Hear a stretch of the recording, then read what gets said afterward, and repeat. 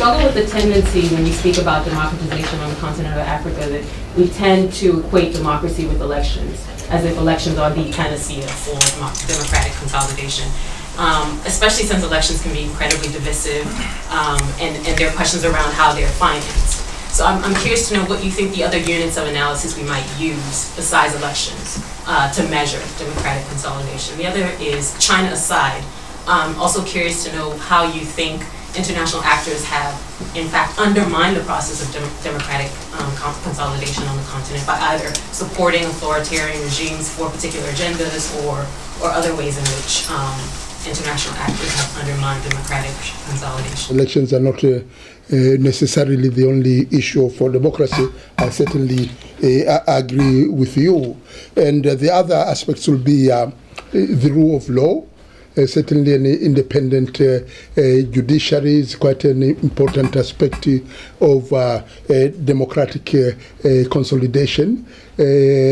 Human rights, respect for human rights, and issues of good governance, due process, all these are basically quite important.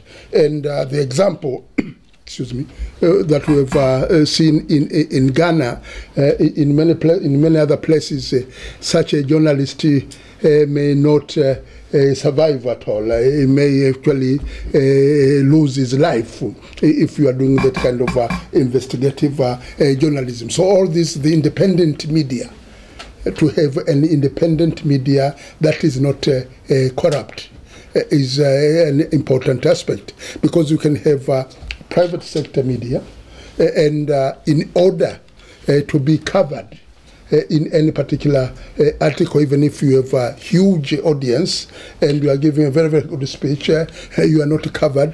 The journalist has to be paid, and the person in the media house who decides which goes into the news should also be paid. So an independent and competent media is quite an important element of democratic consolidation. I think there can be very many definitions for democracy, because societies and the way they're constructed function differently.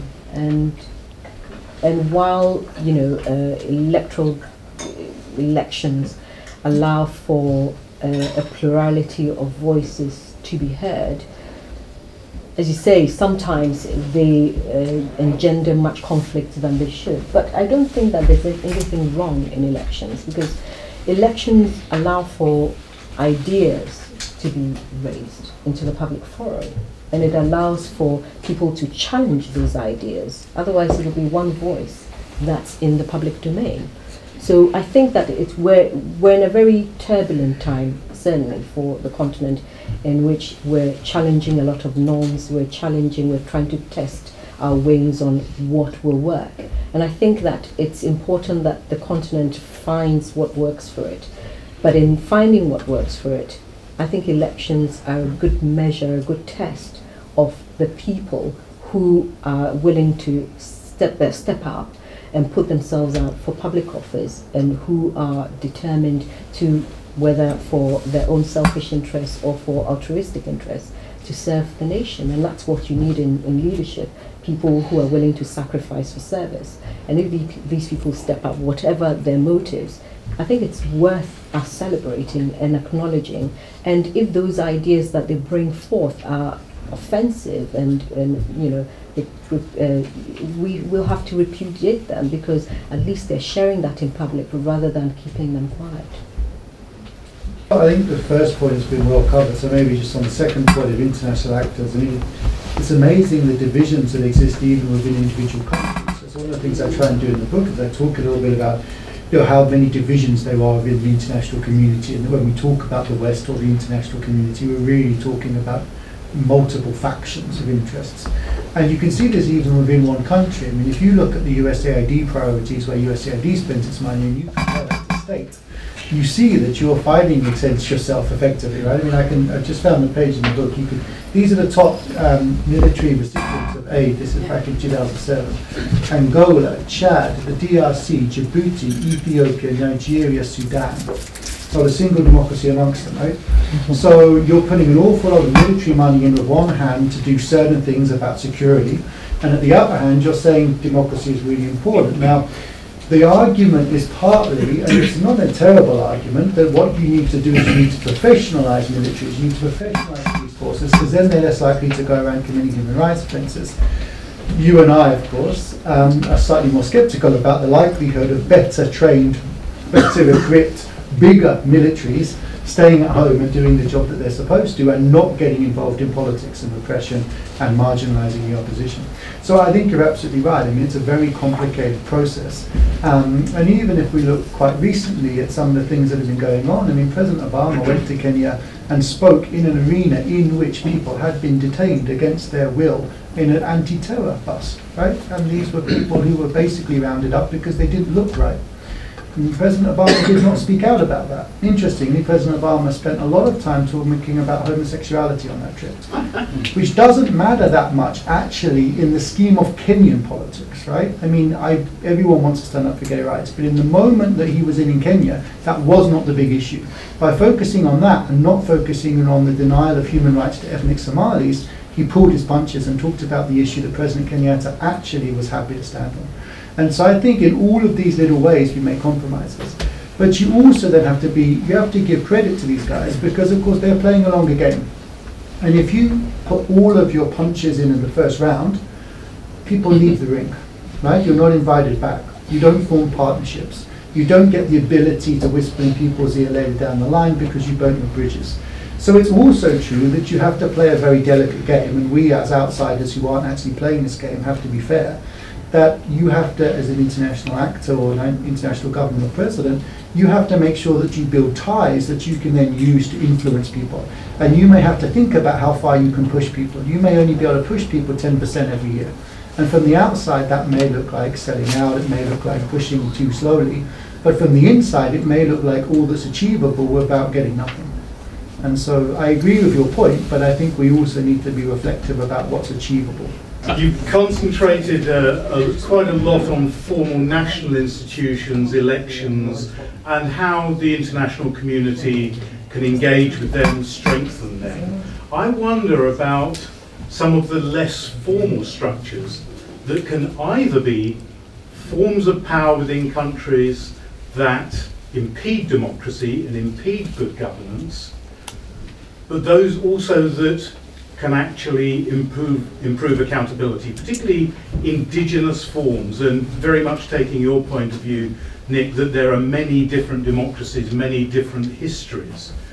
I just wondered, bearing that in mind, what you think, for example, of what has happened in Somaliland, the country that no one recognises, but has actually, and here I rely on the opinion of a colleague of Vera's and an old colleague of mine, Mary Harper, who knows Somalia and Somaliland very well, that actually they've managed, because of no foreign interference, no reliance on foreign aid, no foreign pressure, to actually begin to build something that is indigenous, accountable, and perhaps democratic, but not reliant perhaps on Western approval.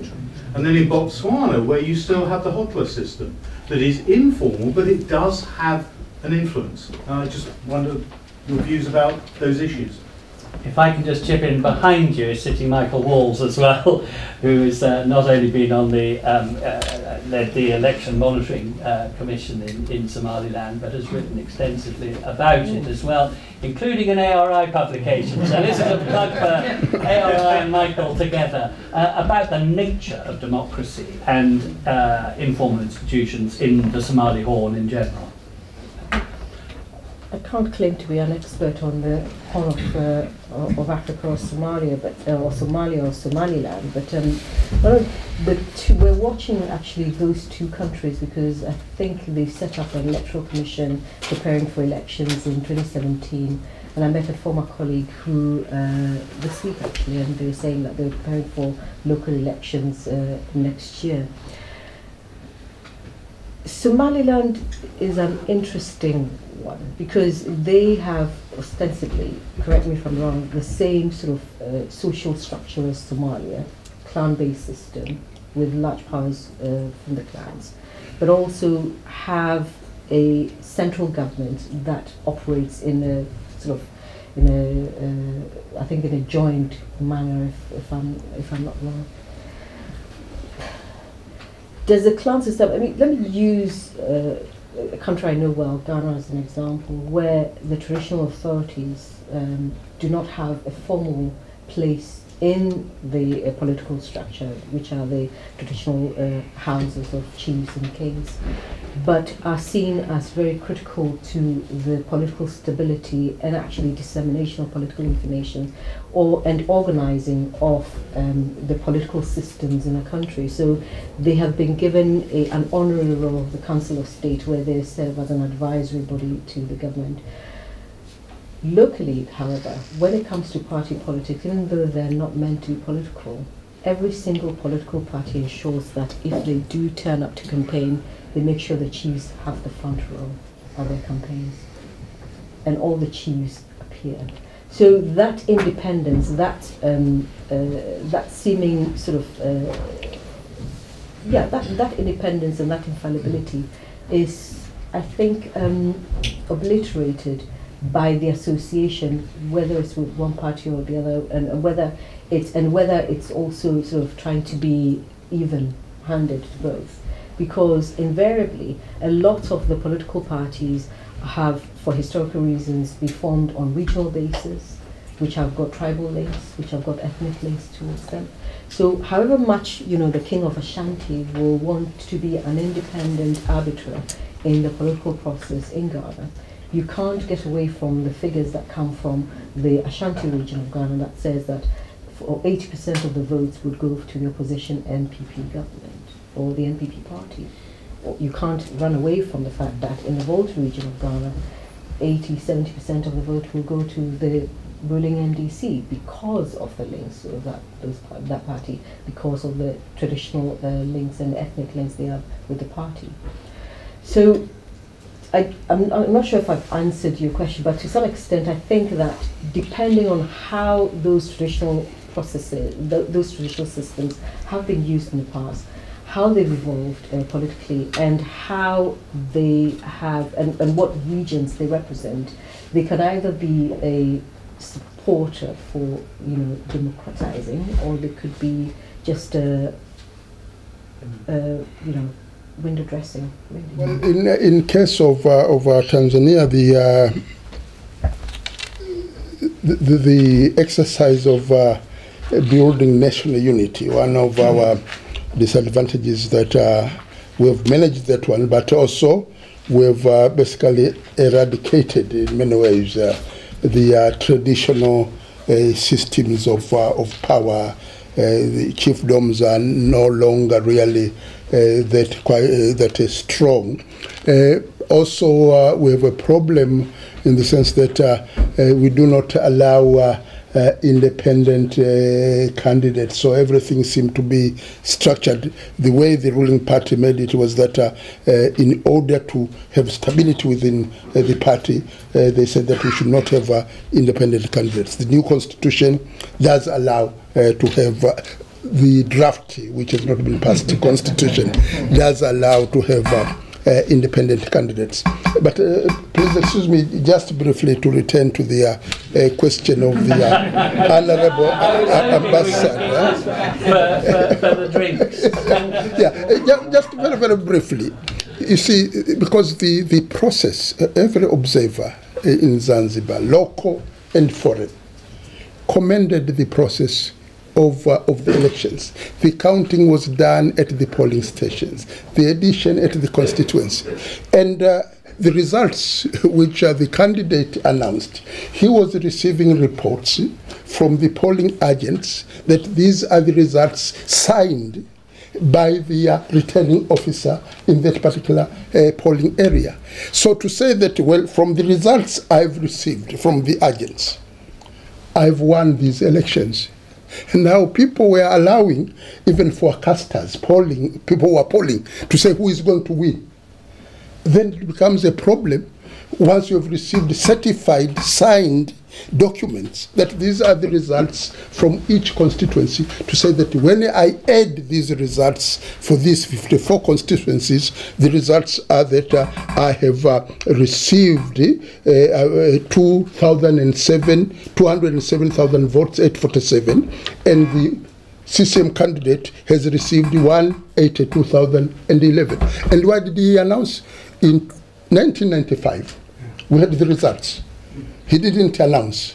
And then the Electoral Commission announced, changed the results.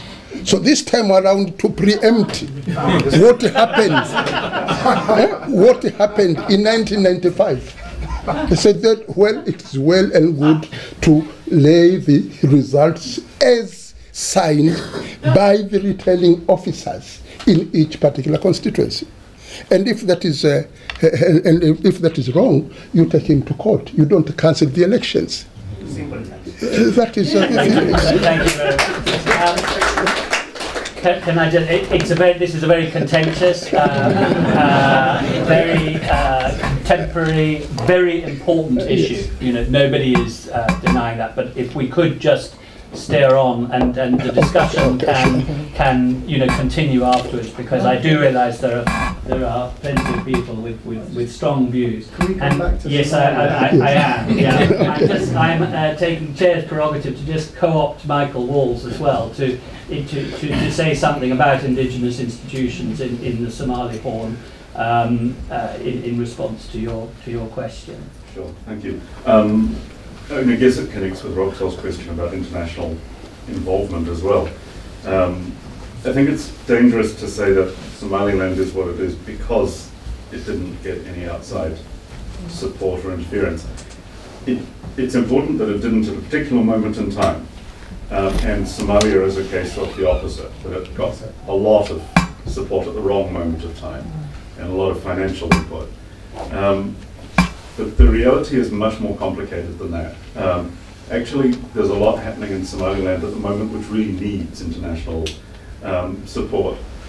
Often it needs it in a rather difficult, sort of deeply embedded process of pushing, arguing, supporting, and so on. And the same in the South. I mean, it's perhaps it's not relevant, but as I've been tweeting from this event, over the last few hours I've been seeing news from Somalia that they've just made an agreement that they will institute a new upper house, and they've come to terms about how they're going to elect the next parliament, upper and lower house, which is a significant shift.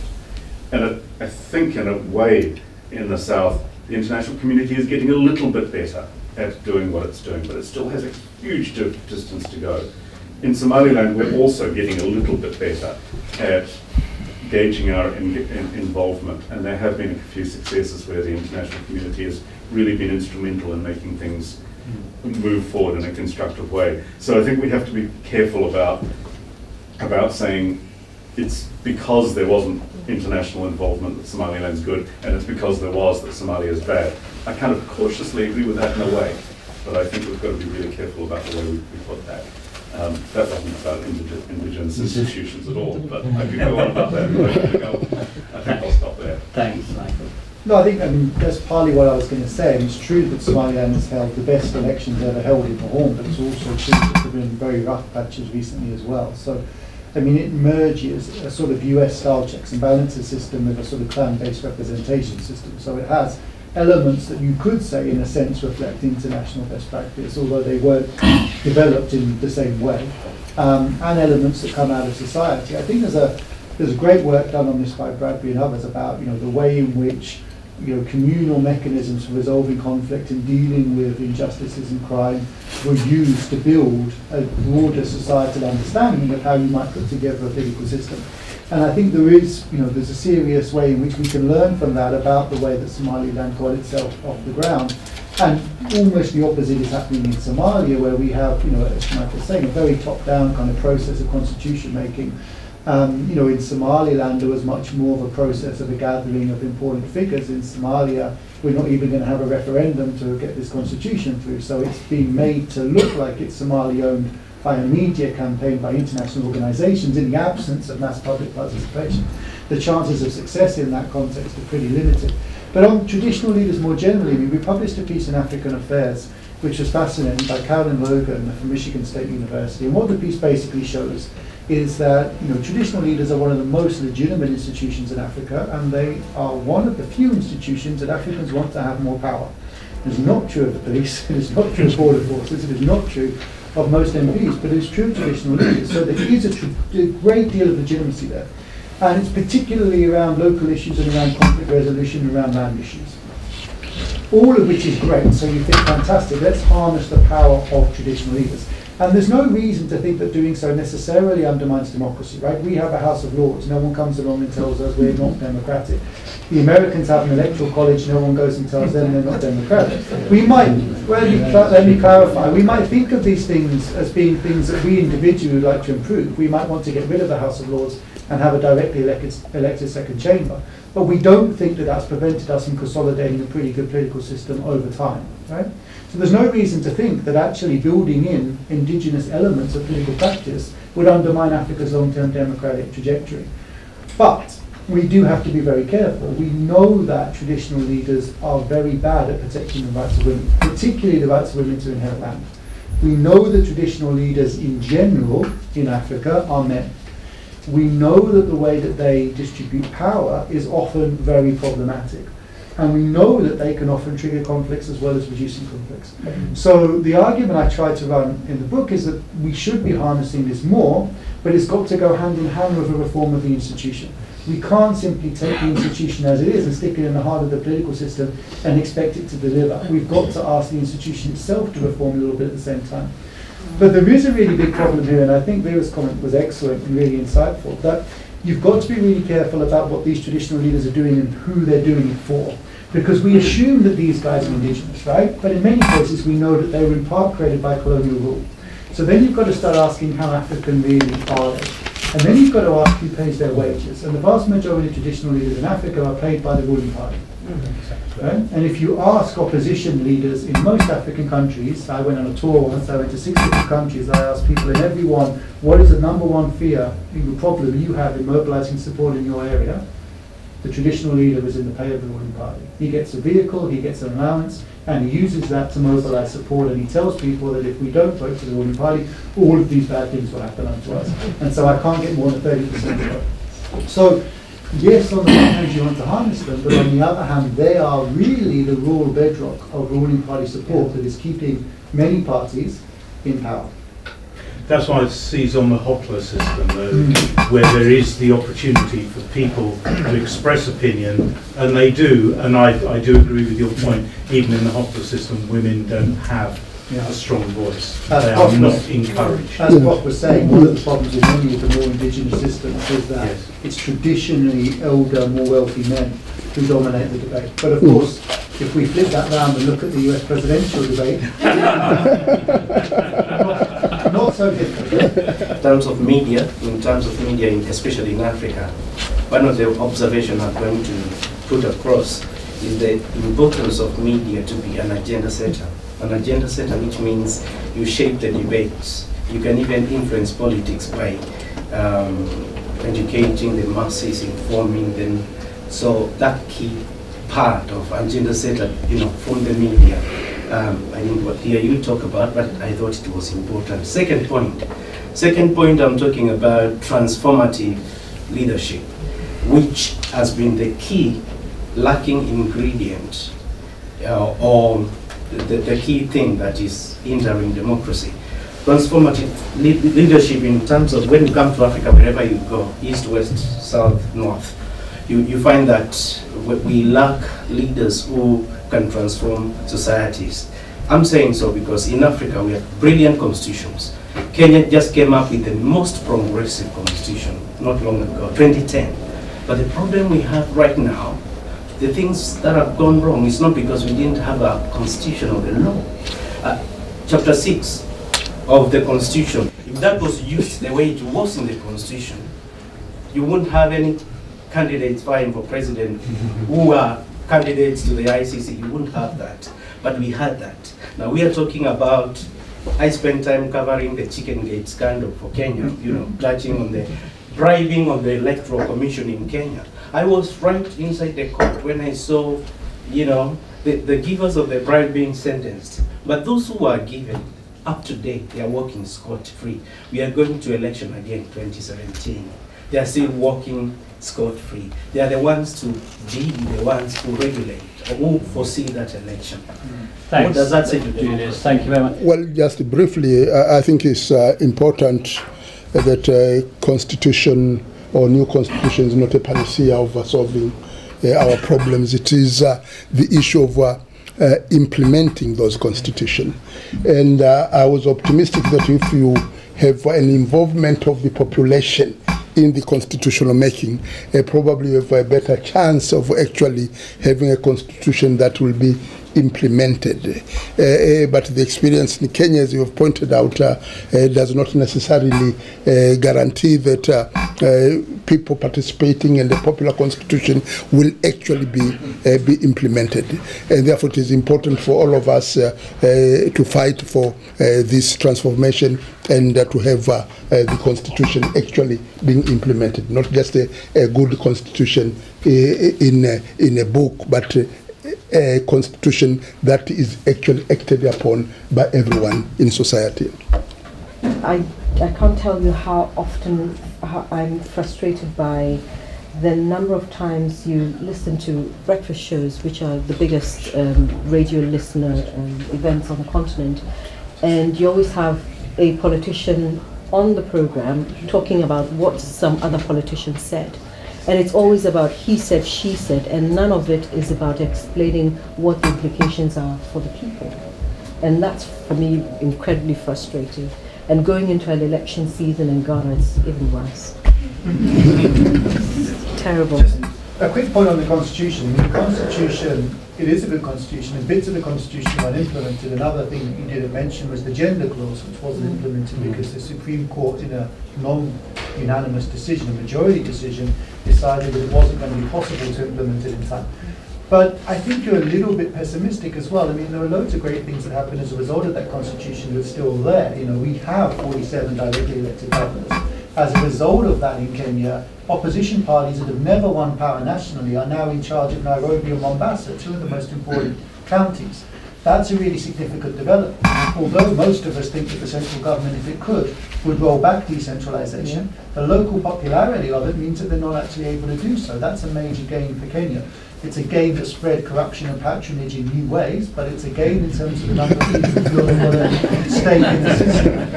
And sometimes you have to play a trade-off, right? So if we've increased the amount of corruption and patronage in Kenya by 10%, but we've done it by spreading it into every single county and by giving lots of new communities a stake in the system, is that a bad thing or a good thing? Maybe the thing that stops Kenya's political system imploding in violence at the next election.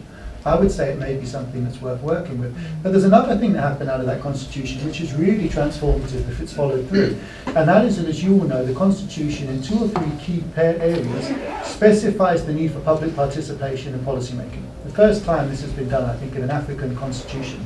And the Kiambu County Council was taken to court by civil society groups who said that the governor, in making policy, had only participated of a small business elite in a hotel.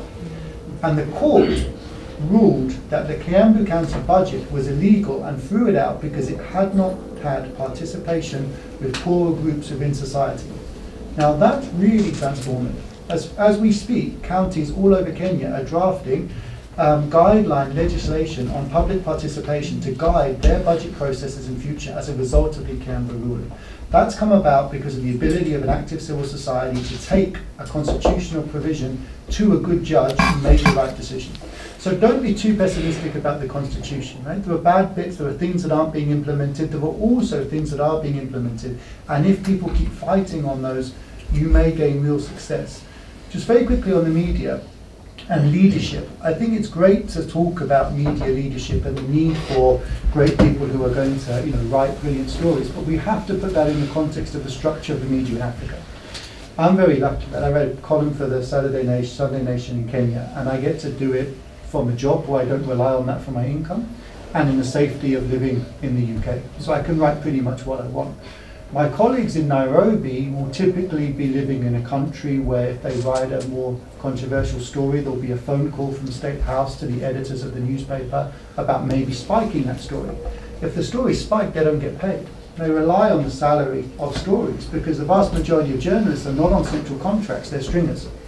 Right? So you've got a system where people are relying on getting stuff into the newspapers in order to get paid. If you have a system like that with relatively few people on core staffs, with relatively few people actually paid to do investigative journalism, then asking those people to risk their lives and their livelihoods by publishing stories that are exposés of corruption or electoral fraud is a really big ask. Right? They're not doing it from the nice position of the Washington Post exposing Nixon. They're doing it from a position of very little institutional support, very little financial security, right? And judiciaries that aren't necessarily going to back them up. So I think it's great to ask for and look for great leadership, and we've seen it all across Africa. We see incredibly brave journalists who risk their lives to publish important stories. But we've also got to be realistic about what is possible within those media structures. And one of the things that I think needs to happen if we really want to see an independent, exciting, progressive, investigative journalism is we have to see journalists paid more on permanent contracts and actually given jobs and tasks where they have the capacity. Most people I know in Africa who are journalists don't have more than 1 or 2 days to write a story. You can't uncover in-depth government corruption in that period of time. So it requires both a change in the way that journalism is structured as well as the rise of those leaders. And my bet would be that if you structured the media differently, those people would find it much easier to rise to the top.